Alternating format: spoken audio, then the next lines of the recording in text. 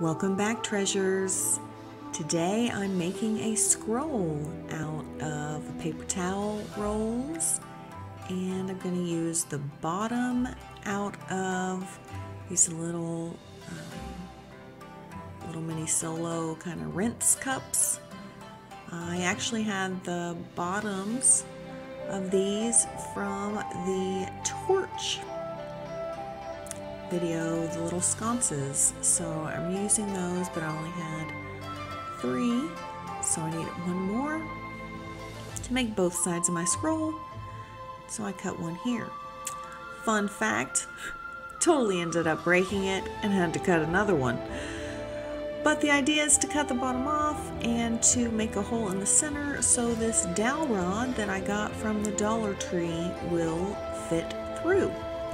And I then am going to put it in the end of the paper towel tube here, and I'm going to glue it in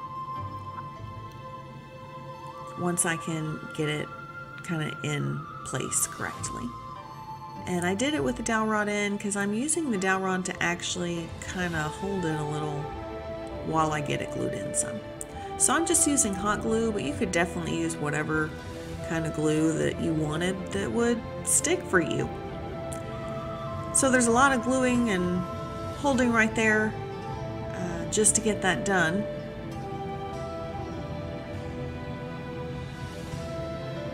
And then after I get this side glued, I'll go ahead and glue the other side in as well. But I do want to let this side dry so it's easier to move that dowel rod and it doesn't bust my glue seal.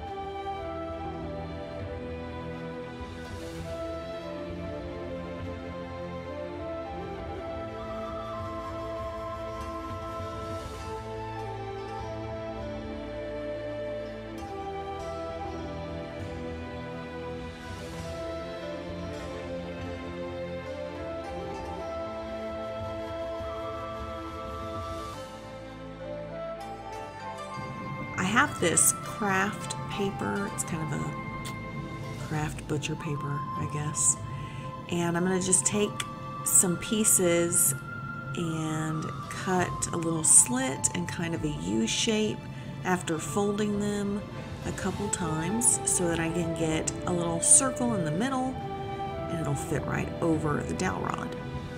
And I want to do that one for each side so that I can cover up the little plastic cup bottom we just glued into the paper towel tube.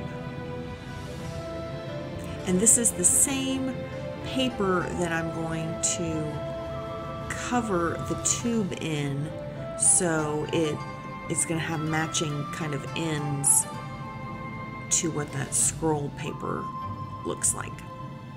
Then I use Mod Podge to adhere this paper to the end of this tube, and I want to make sure not to get it on the dowel rod or get it too close to the opening because I want the rod to be able to move after it's dry.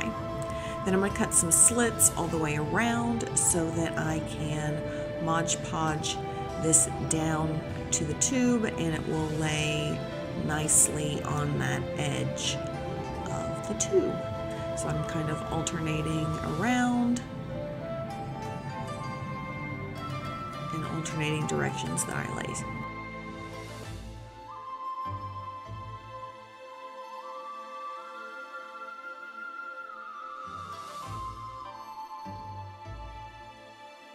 And I did do this to both sides. Now I'm going to take this piece of broken jewelry, and I had a couple of them, and then I have this end of it's a pull from wooden curtains, and then I have just a wooden bead, and I I used a string so that I can kind of pull the chain of this broken jewelry through the hole. And I'm going to fill the hole up with glue, and then I will pull everything through and just let it set. It's E6000. It takes a really long time to dry, so I did let everything dry.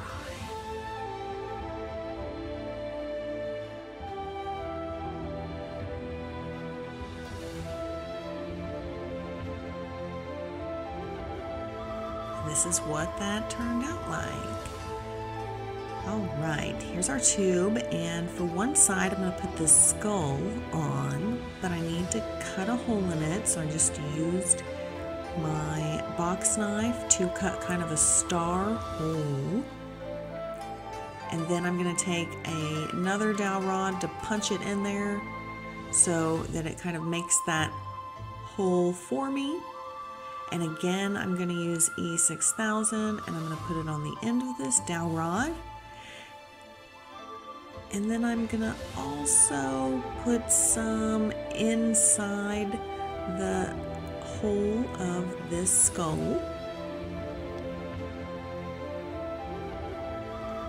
And then I'm going to put the two things together.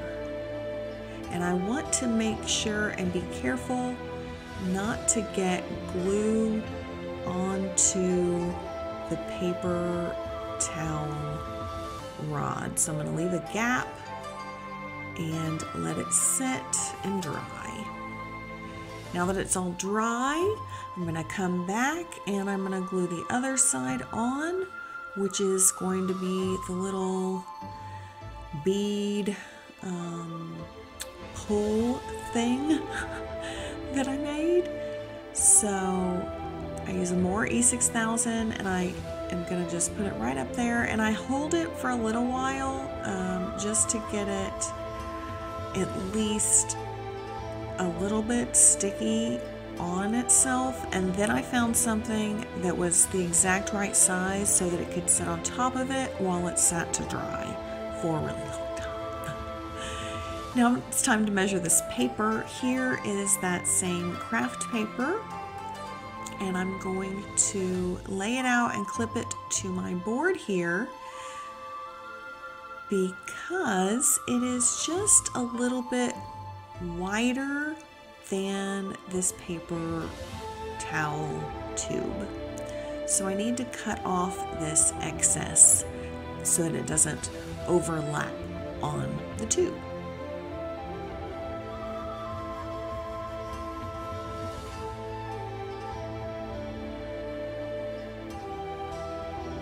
Once I get that cut, now I have this nice little printout of an old Latin dragon invocation ritual.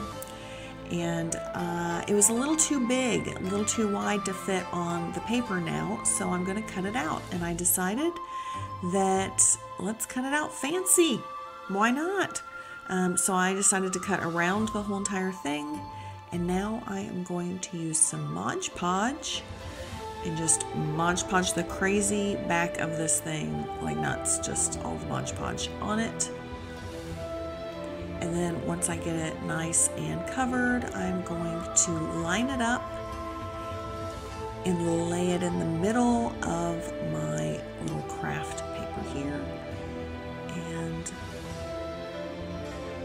whoops, that's okay. I'm going to come back and do some little touch-ups.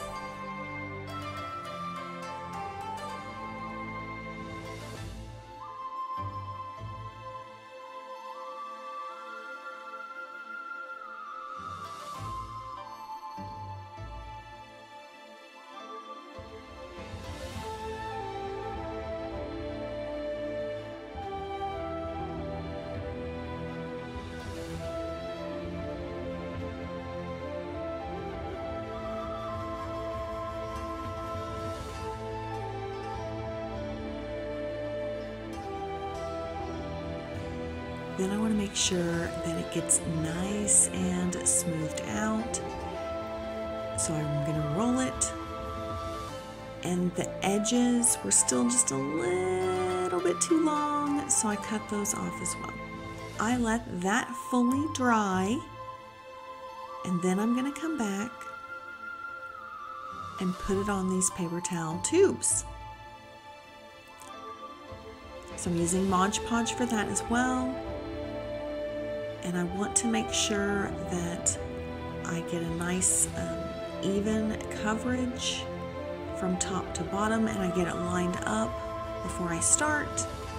And then I want to make sure that I only Mod Podge and roll it to a certain point.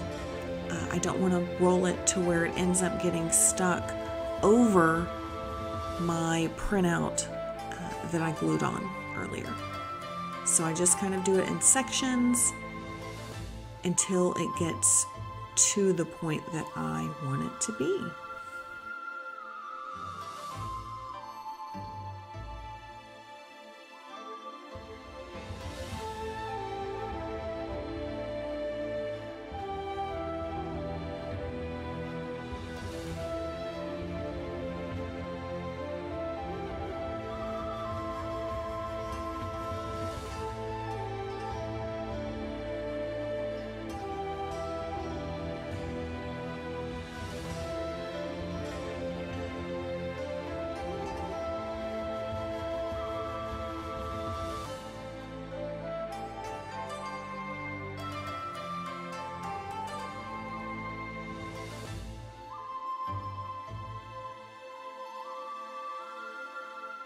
I wanted it to kind of just lay flat when it was rolled open, and so I put it up to the edge but not quite touching the edge.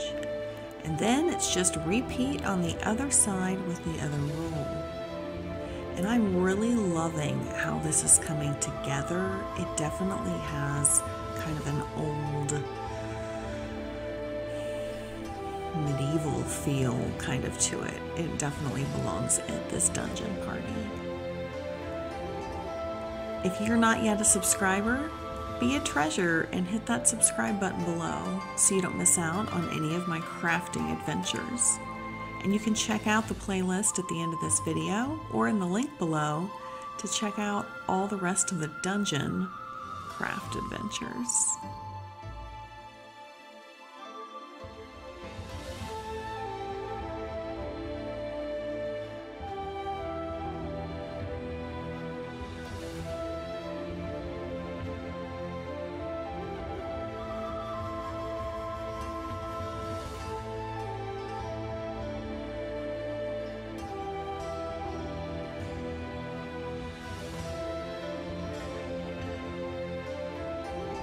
I just used a strip of old leather to tie it together, and the birthday boy loved it, and that's all that matters.